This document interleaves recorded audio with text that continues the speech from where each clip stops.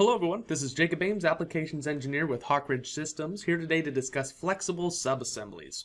Now subassemblies in general are an excellent method for both organizing design assets and improving assembly performance in SOLIDWORKS, and simply put, a subassembly is just one assembly inside of another.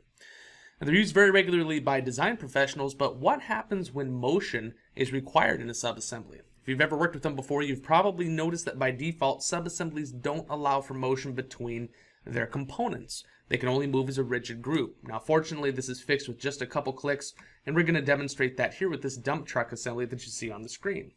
This is a project that I've been working on for a little while, and as it stands, the bed is actually free to articulate. Now this is great, but we don't actually have a mechanism to provide that motion, so that's why I designed this hydraulic cylinder. It's a telescoping cylinder, and if I go to the subassembly level and actually open it up, you'll see that it's free to collapse and expand, which is great, but you'll also find that once we go back to the top level and actually insert this, that's not going to be the case, because again it comes in as a rigid group. So here I've stored this as a configuration. It just automatically has inserted the cylinder and mated it up.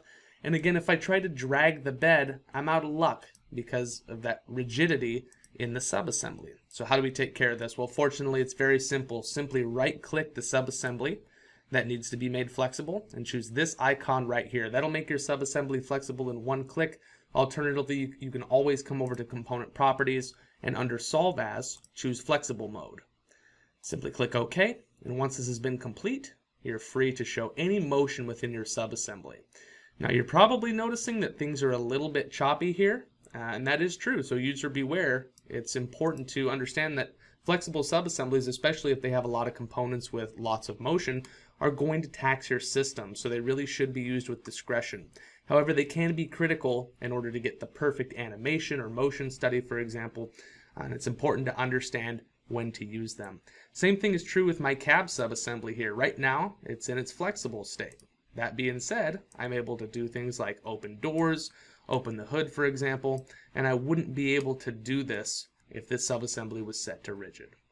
So that's really all there is to it. Pretty easy process. If you enjoyed this video, please give us a like, subscribe, or visit us at hawkridgesys.com. And if you're looking for more tips and tricks, make sure to check out some of our other videos.